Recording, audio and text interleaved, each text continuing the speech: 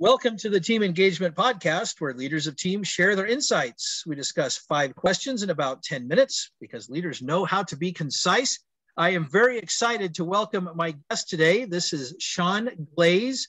He is the CEO of Great Results Team Building out of Atlanta, Georgia. So this is a subject that obviously fits very well with what I like to talk about, which is team building and teams in general and leadership.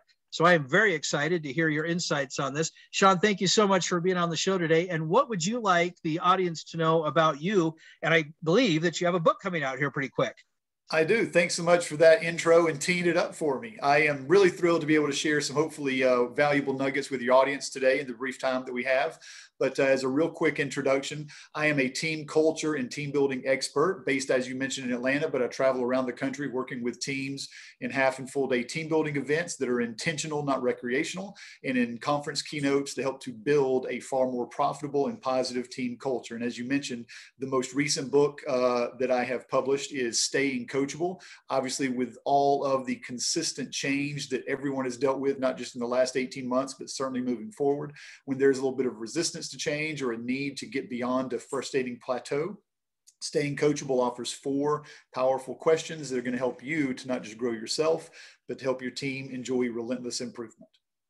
Oh, I love that. That's a great and very important part of the team experience. So I'm really excited for you. And even though I haven't read the book yet, because it hasn't come out at the time of this recording, certainly endorse what you're teaching and the importance of making sure that we all reach out and give everybody that opportunity to grow within the team and be coachable. So I love that. So congratulations on that publication. Well, let's jump to our questions. The first question, share with the audience an example of collaboration within a team. Collaboration. You know, one of the reasons that sometimes I'll be hired is, hey, we need more collaboration.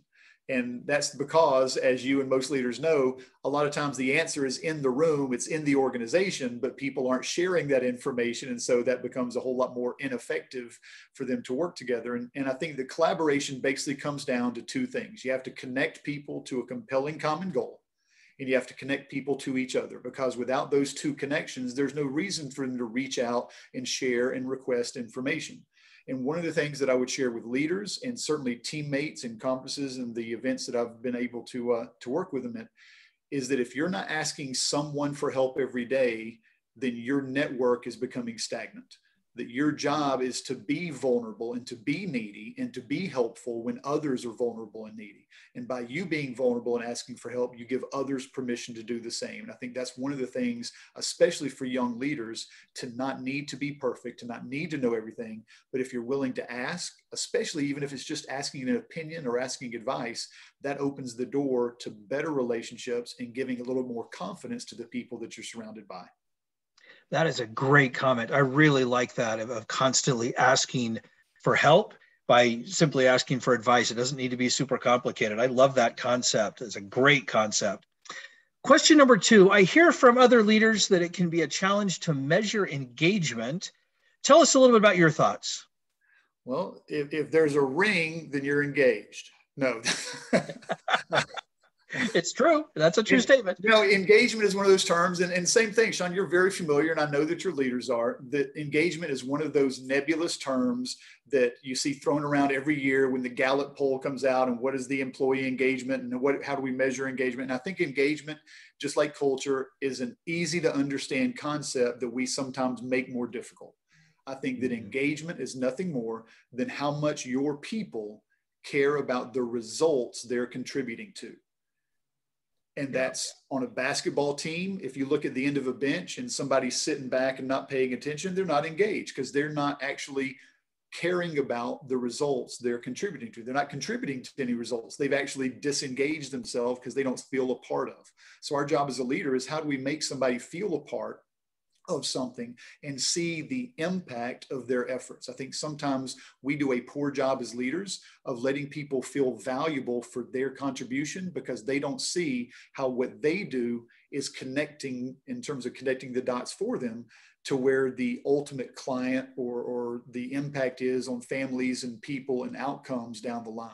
And the more we can let people feel that they are seen and valued and connected to something that is a compelling common goal, and that they feel appreciated as being part of that team, connected to each other, then certainly the amount of engagement goes up. And some of that obviously occurs in the one-on-one conversations that are always important to have on teams. Great comments again. And I really like both questions. The first two questions, you've used a key word, connections, because that is such a critical part to all of it, the team cohesion and collaboration, as well as the need for engagement and how we can do that. So great comments. Thank you so much for sharing those. Question number 3, based on your experience, Sean, what is one quality of a confident leader? Of a confident leader, I think confidence comes from consistent competence. And to become consistently competent, you've got to be able to surf those waves of change that every leader is going to go through. And that's why, again, I'm going to plug now something that, in my list of the 10 traits that all winning teammates have in that Winning Teammates book and message, I used to say that the most important thing somebody can be as a winning teammate is willing to take personal responsibility for team results. That's what leadership was, is personal responsibility. What part of my leadership led to this outcome? And I have since, with my most recent book being The Purpose, come to believe that staying coachable, that being coachable is the most important trait someone can have. Because if you're coachable, then you can grow into all of the other traits. And being coachable for me very simply means 2 things, Sean. The first is being coachable means you want to be better. Now, when you ask any crowd that, any audience that, who here wants to be better, every hand goes up because we all want to be better. The people that you coach in your coaching business, they all want to be better. The issue is the second part of the definition, because being coachable means you want to be better, but it also means you're willing to change. And whether it's in athletics, when I was coaching basketball, or whether it's in whatever industry with all the business leaders that you and I deal with, the second part is difficult because not everyone, leaders and teammates, is as willing to change as we would like to believe. Very true. Very true. It's amazing how many of us think that we want to become something better, but aren't willing to put in the effort to get there. It's a sad commentary, but it's also a little bit of a wake up call to all of us, is what are you willing to do to make those changes and be coachable? So great comments. Question number 4, is there someone that you would like to recognize that has made an impact in your life? Well, the obvious answer is going to be my wife, and she has made me a far better person than ever I could imagine. But professionally, as regards your audience and what they're going to be able to take away, Sean, I think that the most important conversation I ever had was with an assistant coach. And we're standing in a locker room after my very first season as a head coach. And we had focused all season long on skills and strategy, on the X's and O's. And I'd just taken over the program, and I was full of enthusiasm and excitement and expectations. And we get to the end of that season, and we had lost 21 games of the 26 we had played. It was a 80% failure rate. Most people aren't going to survive that. And I was really frustrated, and I'm standing with my back against the wall. And my assistant coach, as some of the kids began to leave the locker room after the game, he noticed, as I noticed, that they were walking out one by one as individuals. And they weren't walking out as individuals because we had lost that last game. We lost that last game and 20 others because all season long, I hadn't focused on those connections that now was my passion to share with leaders.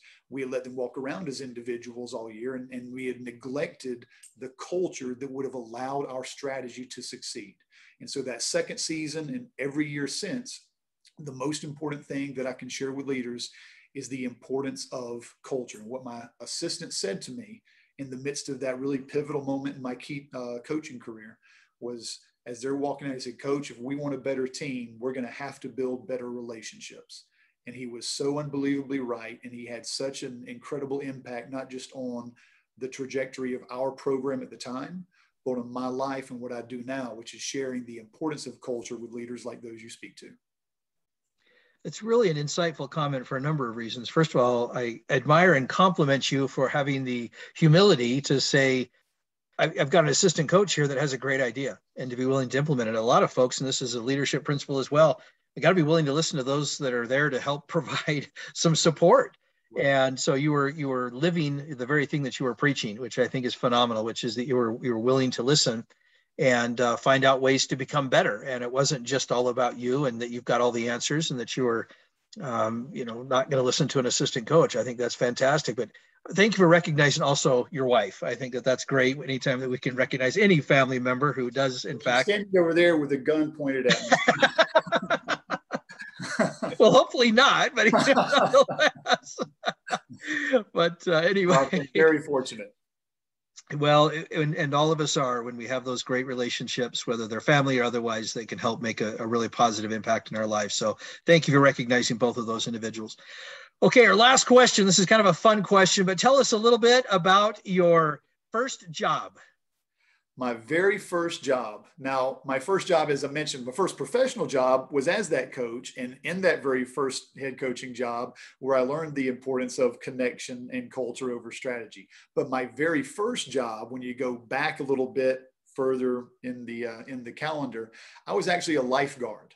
And one of the things that I think has been a recurring theme throughout my careers is I've always found a way to try and do something to serve and assist others. And I think that when others are in trouble, your job is to help to get them up above water and back to safety. And I think that's the job sometimes of leaders, is what can you do when you see one of those teammates struggling, whether it's personally or professionally, to give them the support, to give them that compassion that empathy allows, and to be aware enough and to care enough to pay attention to see those moments when your people need you to support them. I'm impressed that you found that connective tissue between lifeguard, coaching, team building, and all of it is that you want to help people. So I love that. Thanks for sharing all of that, all of your answers, as well as your first job and how it connects with what you're doing right now, however many years later. I think that's fantastic. Sean, thank you so much for being on the podcast today. I've really enjoyed this. How can people find you?